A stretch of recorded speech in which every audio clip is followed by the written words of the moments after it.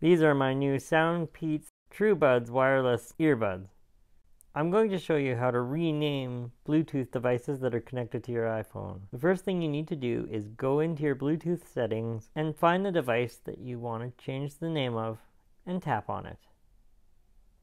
Tap the arrow beside the name.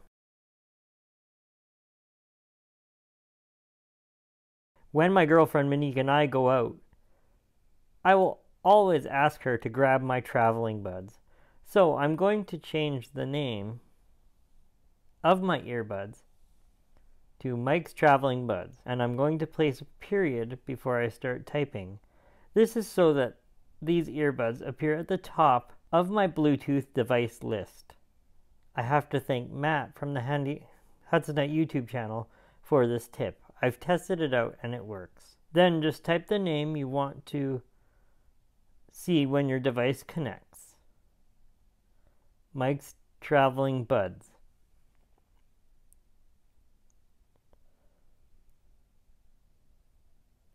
When you're done, tap down on the keyboard and then tap the back arrow in the upper left corner of the screen.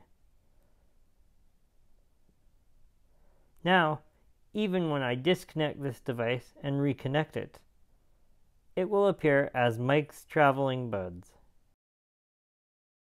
I'll tap on the little I and then tap on disconnect.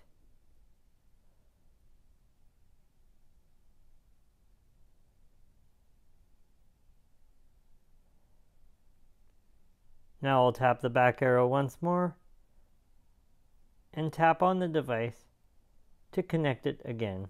I love Mike's videos. Please subscribe to his channel for more tips, tricks, and tutorials. And don't forget to hit that notification bell.